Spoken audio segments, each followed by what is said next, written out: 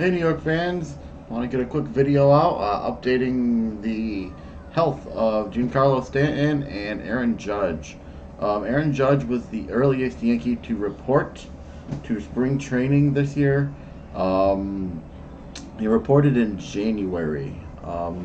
Soon after getting to spring training, he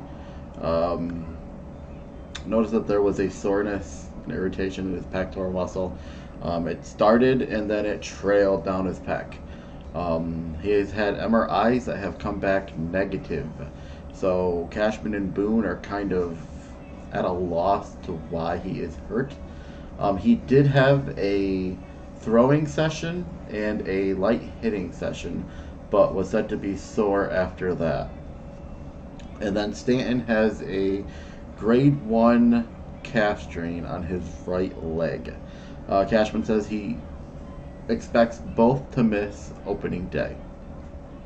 Now in baseball, if you miss opening day, it sucks, yes, but you have a 162 game season. You'd rather them be healthy for a long playoff stretch and potential World Series than them being hurt for a long period of time. So let's not rush them back. I know it sucks not seeing them on the field, but it happens. In other news, Alex Rodriguez came out yesterday saying that the Astros deserve any type of punishment that they get. He said himself, everybody knows that he served the longest suspension in baseball history, and he said he lost about $35 million because of it. But he admitted that he deserved it for, lying and the steroid use and the HGA use and all that other good stuff. To me, what the Astros did pales in comparison.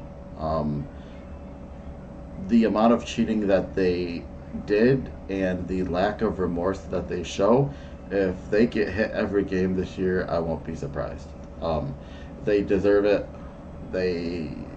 Honestly, I think they should have the World Series pulled right out from underneath them.